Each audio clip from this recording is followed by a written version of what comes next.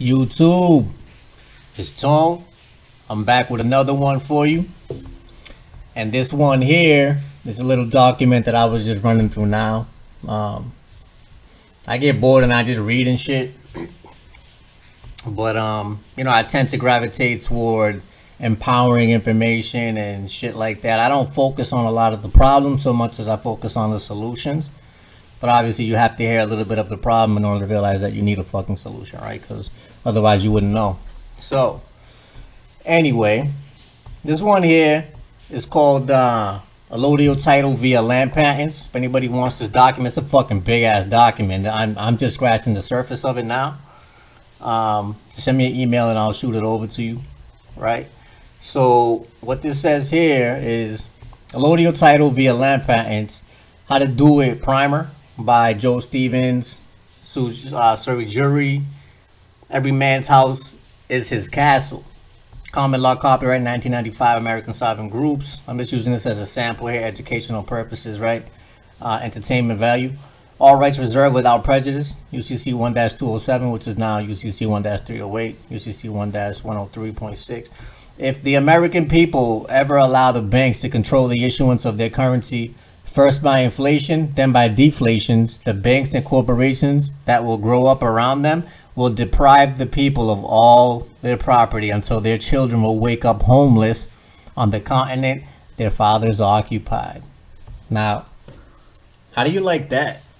How do you like knowing that your kids are gonna fucking be homeless one day when they have birthrights to all this fucking land? How does that make you feel?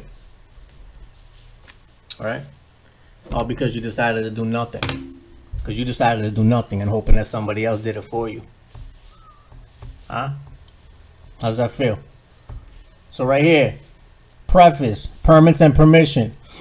21 years ago, I rebelled. I believed that I was a free American with all the rights that go with the title. In reality, that was not the case. For every time I turned around, I found that what I wanted to do required permission from the person or that bureaucrat. There was a fee for this, a permit for that, and I would hear, no, you can't do that, it's against the code. It seemed that if you wanted to do something, it was regulated, and saying no was predominant. Later, I learned that it was much easier for an official to say no than say yes, because yes exposed him to risk, whereas no very rarely, if ever, had any repercussions. I got totally fed up with the system. Everything seemed harder to get done and required too much time, frustration, and money. Most of it all required permission from someone who I felt had no business telling me what to do. I was an adult, but I still felt like the powerlessness of a child. My life was not my own. It belonged to someone else, and I was just going through the motions. Those motions were about nothing. I resigned my position at the local community college and entered the field of private enterprise, hoping to make a ton of money. I did not have a plan, but working in the private sector paid much more than teaching did back then. Income tax. Still, that paycheck seems small. And you know what it is. They fucking take more than... I mean, I haven't paid fucking taxes since I fucking ever started working, for one. Because I know how to do math, for one. So they were never going to fuck me like that. And I certainly am not fucking... I'm certainly not paying that shit now. So, anyway, back to this. So still the paycheck seems small after the deductions. I figured that if I quit paying income tax, I could get in business much faster. And I had heard that the income tax was voluntary. It sure is. So I quit.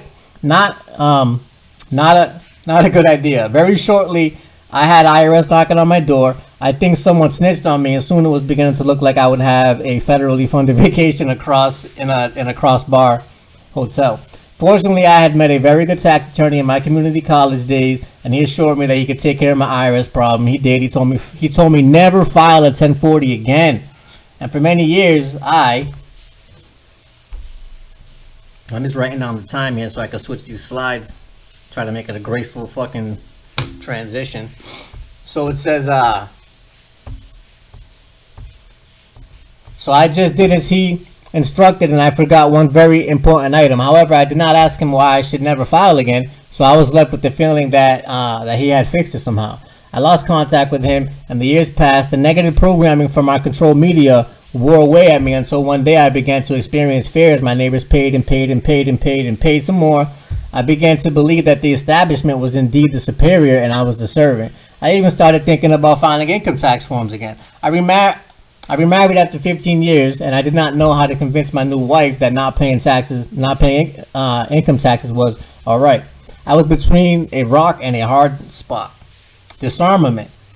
About this time, the powers that be started a blatant gun grab, and people started walking up all over the place. Since I was a veteran of 11 years as an officer of the law prior to my rebellion, I had seen many instances that gun was the only thing that stood between the citizens and the disaster. This really started me to ask questions. Why on earth would they want to disarm honest law-abiding citizens? The crook are the ones needing to be disarmed, and we have a lot of laws on the books that do that. I know because I deprived several of them of their constitutionally guaranteed right to keep and bear arms. This was before I knew about the color of law. Anyway, it seemed one of the most stupid things that a government wanting peace and stability could do. That raised the question, do people in control really want peace and stability? During this time, the majority of the folks utilizing my business were expressing extreme dissatisfaction with the government and the programs of today. One lady who reminded me of the grandmother stood up in the middle of my auto glass shop and told me flat out, if the government, don't quit taking our rights away, they're going to have a war in their hands. I was flabbergasted because this woman and her husband both work for the government. Shortly thereafter, I received a phone call that would change my life and lifestyle forever. So that's just a little glimpse into some of the shit that and I'm probably gonna be writing a book too, because I have a lot of cures and shit like that I've been finding through gematria. I've been fucking decoding the matrix for like almost a year now at this point. I found all types of shit in gematria. That's the answer. You guys want the truth? Learn fucking gematria.